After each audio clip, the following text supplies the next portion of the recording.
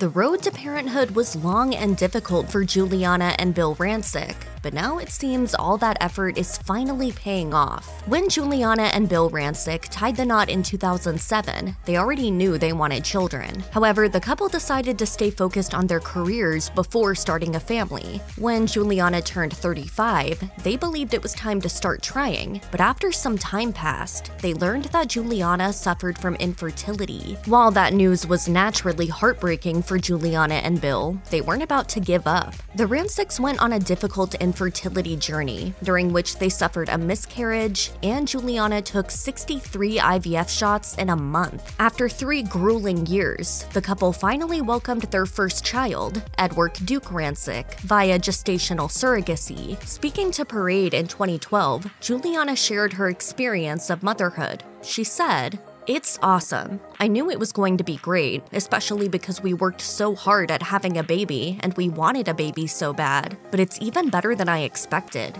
She continued by gushing about the day Duke was born. She told the magazine, "That was truly the best day of my life. It just really teaches you so much about how resilient we are and how strong we are." So it's safe to say that Giuliana and Bill dote on their son, although we don't get to hear much about Duke since they value his privacy a great deal. But that doesn't mean he's not living life totally out of the spotlight. In an interview with People magazine, Giuliana revealed that her 5-year-old son was already speaking bits of Italian, Spanish, and English. As a native of Italy, Giuliana couldn't be happier that Duke managed to perfectly mimic her accent. Meanwhile, her husband Bill shared that after Duke heard one of their helpers speaking in Albanian, he started singing in the language. And a lot of Duke's enthusiasm for languages comes from his parents, who want him to get the best out of every experience. Speaking to People in a separate interview, Giuliana shared that they try to nurture their son's curiosity by creating a scavenger hunt in every place they visit. She explained,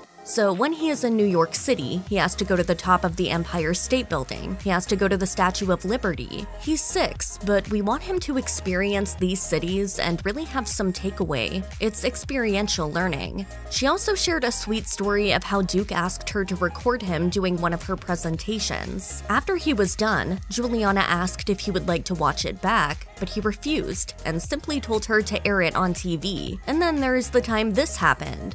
People on that list. Tiffany's on the list. Oh my God, Duke!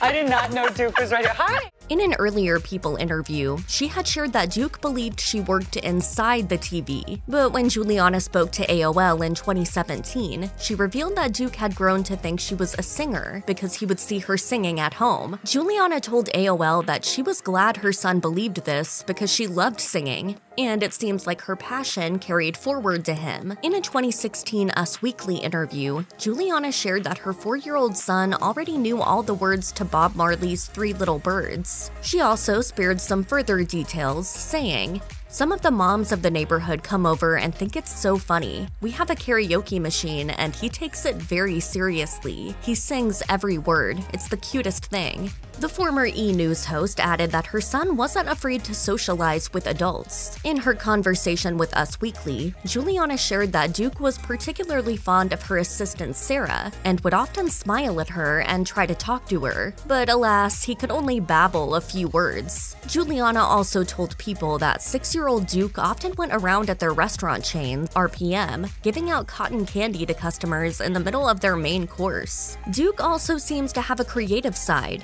which came out when he co-designed an Abercrombie kids line with his mother in 2019. Giuliana told People that she got Duke's input on colors and consistently asked his opinion about the clothes to see how well they would work for children his age.